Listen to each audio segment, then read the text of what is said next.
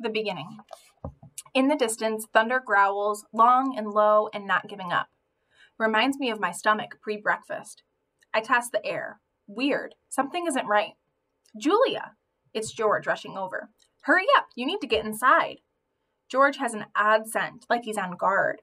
I've only smelled it a few times on him. I look up. The clouds have turned strange shades of green and yellow and gray, clustered together like rows of fat marshmallows. It's so ugly, it's beautiful. I can't stop looking. The air goes still, like a cat before it leaps on its prey. Kenyani and Ivan and Kudzu are racing toward the gorilla villa. A fat raindrop hits my nose. It tastes wrong. How can rain taste dangerous? People are yelling, running, opening umbrellas, covering their head with maps of the park. More drops. At the far end of the field, I can just make out Akello herding Ruby along. Another drop. A dry one, like a pebble. Hail, George says. Julia, now. He grabs her hand. Rumbling, the sky boils and swirls. Bob, Julia calls. Come on. I move to leap off my perch, to run to Julia. I've done it 1,000 times, but this time I lose my footing. I never slip. I'm nimble as a nutwit. But the rain, the hail. I let out a yelp as I land on Ivan's side of the wall, splat in the mud. Bob, Julia screams. He'll be okay, George says. I can smell Julia's fear and George's doubt as he drags her away. Torn apart. Noise. It's all noise. Noise like a massive noise that hurts. Noise like a massive truck bearing down on us, the power of its engine, the inescapable wheels, the relentless roar. Nothing to see, nothing even to smell. Just the terrible sound of the world disintegrating.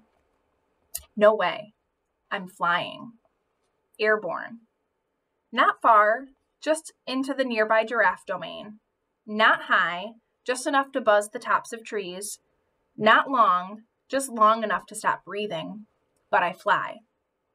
I'm not alone. Half the world seems airborne. Trees, boards, bicycles, chunks of roofs, umbrellas, chairs, bits and pieces of life. It all levitates past like some horrible magic trick. Something hits my head. A toy truck, maybe? And I yelp in pain. And I'm terrified, so scared I pee myself. And I'll be the first to admit it. You try and see how dry your underwear stays. But still, I fly. Not like in the box with my brothers and sisters, not like with the owl. This is different. This is me, Bob the dog, spending a moment as Bob the bird. Landing.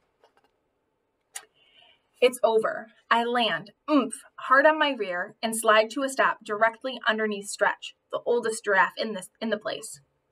The roar, and by now I've realized we're talking a real, live tornado, vanishes as quickly as it came, leaving a vacuum. A silence that hurts even more than the noise. Bad dog. And this is why I'm a bad dog. Not bad dog like I chewed your favorite slippers. Bad dog like I'm not a good representative of my species, of any species. I don't think, Ivan, Ruby, Julia, are they all right? I've got to go find them. That's what a hero dog would do. One of those guys on the Man's Best Friend show. Hero dogs dash into flames and dig into trouble. Hero dogs are fearless. Nope, not my style. What do? Bob, untamed, undaunted? I howl like a newborn puppy. Honest. I'm not hurt. Banged up a little, sure, but nothing major. And I don't howl for long. But it's what I do. Like I said, I ain't a saint. But at least I'm honest about my failings. Stretch. Slowly, with some difficulty, Stretch peers down between his two front legs. His body partially shelters me from the rain. A piece of canvas has draped itself around his neck like an ugly scarf. I swallow my howls. We look at each other, too stunned to form actual words. Finally, Stretch clears his throat. Hello, he says in a strangely calm voice. What kind of animal might you be, if you don't mind me asking? Dog. Didn't think you guys flew. We don't, as a rule.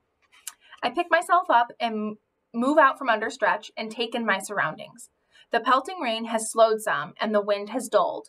What was that? Stretch asks, trying and failing to yank the canvas off his impressive neck. Tornado, I think. I've seen tornadoes on the Weather Channel. They looked like water swirling down a drain, If the water were black and full of trucks and trees. They looked like death. I gaze up at him. I have to crane my neck. You okay? Yep, says Stretch. From what I can see, a lot of other folks aren't.